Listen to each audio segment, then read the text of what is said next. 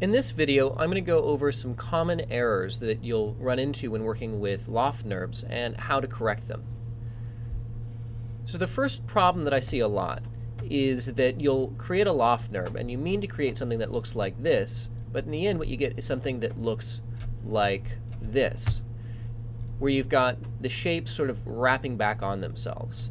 And that's because your loft NURBS cares about the order that the splines are inside of it. So it doesn't just vacuum form a skin around all of the splines. It vacuum forms the skin in order. So my first spline right here is the circle. My second spline in my loft NURBS is this circle over here, and my third spline is the star. What I actually want is my first spline to be the circle, the second the star, and the third my final circle. So just drag your problematic spline up higher in the hierarchy and adjust its order. When I'm creating splines for my loft NURBS, I always work from my previous spline. I hold down Control and duplicate it and make it the next one in the list so that I always have my order already set up properly.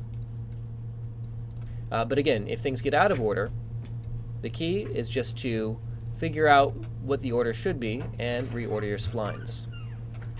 Now, another problem that you'll often run into is that you want to have a nice, smooth-looking shape like this, but what you end up with is this chunky, low polygon looking asterisk kind of thing over here.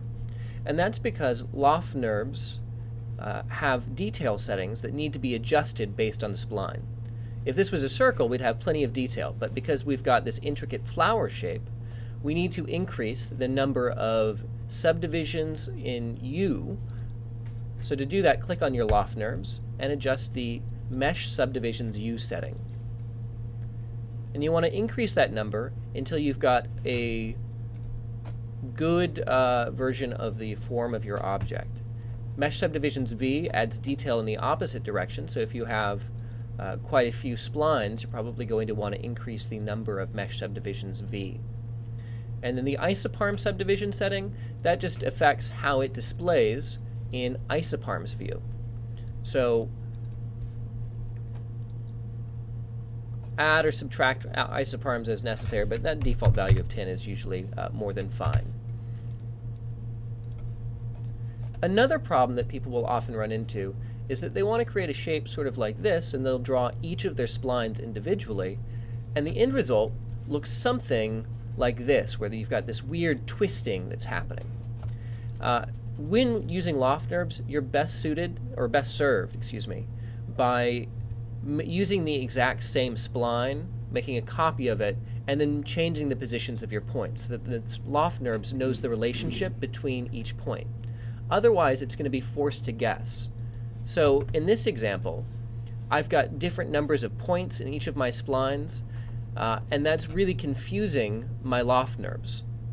So far better to do something like I've done in this spline, where I took my my first spline and I added as much detail as I thought I would need in my most complicated spline, which is this one in the middle, and I duplicated it so that I've got the exact same spline from each of these. So the way that I would approach this again is I would take my very first spline, which is this circle, I would duplicate it, I would move my object back in Z, duplicate it again, so I'm creating the basic shape, and now I can feel free to come in and modify the points of my original spline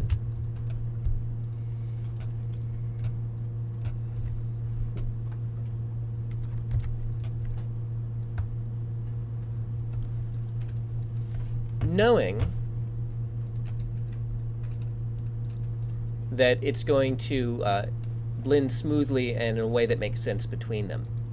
Now, if you've got a problem and you really just need a solution, say you have something that looks like this, where it's got that weird distortion, that's because it's trying to connect the wrong point to the wrong point over here. And an easy solution would be to just select all of my points right here on my circle and rotate them until it smooths things out. Another option would be to select different points and try choosing them as your first point. And you do that by selecting a point, right-clicking, and choose Set First Point. And we can see that this is not a good first point. Let's see what happens when we try this one. Oh, much better. So that's a good solution that'll give Cinema 4D a hint as to how to go from spline to spline. Those are the three most common problems I see with loft NURBS. I'm sure there are many others. If you have a problem, go ahead and post a comment, and I'll see if I can't put a video up about that. But best of luck to you.